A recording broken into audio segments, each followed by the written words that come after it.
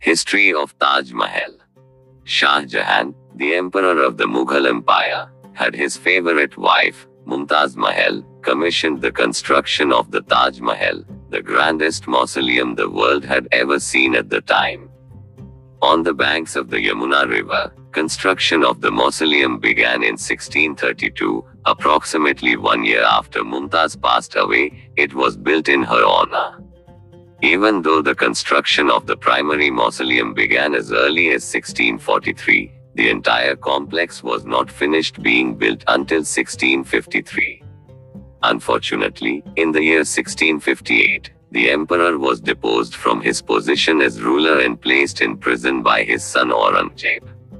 Shah Jahan was imprisoned for his final days in the nearby Agra fort, from which he had a view of his marvelous creation. He was able to see it before he died.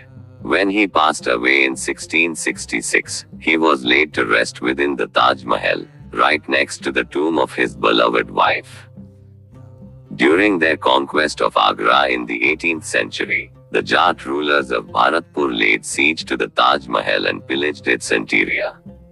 During the revolution of 1857, British soldiers and officials caused damage to this memorial by removing precious stones from its walls and are responsible for the majority of the damage that was sustained. During the early part of the 20th century, the Taj Mahal was the subject of extensive restoration efforts. During the early part of the 20th century, the Taj Mahal was the subject of extensive restoration efforts. These efforts were directed by Lord Curzon, who served as Viceroy of India at the time.